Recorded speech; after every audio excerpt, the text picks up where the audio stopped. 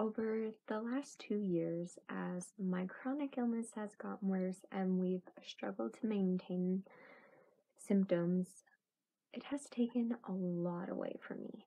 Things like going to the gym, rollerblading, hanging out with friends, and basically just freedom. And I basically spent a lot of time this past year just beating myself up over that and the fact that I feel like sometimes I have nothing left.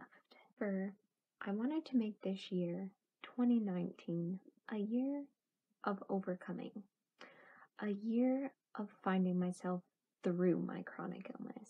I basically wanted to learn new hobbies, bring back the old easier ones like taking photos, making YouTube videos, quilting, and just rediscover myself pretty much. One thing I have slowly learned over the past year, especially, is I can let the struggles that come with chronic illness defeat me, or I can choose to let it be the reason I am me.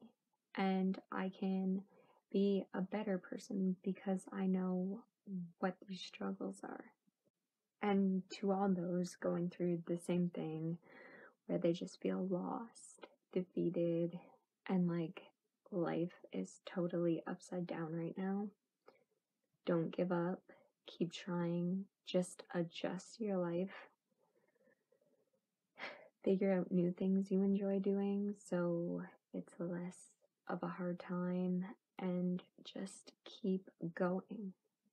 Because underneath all the pain and symptoms and struggles, there's a living, breathing human who deserves to feel happy and accomplished within their life.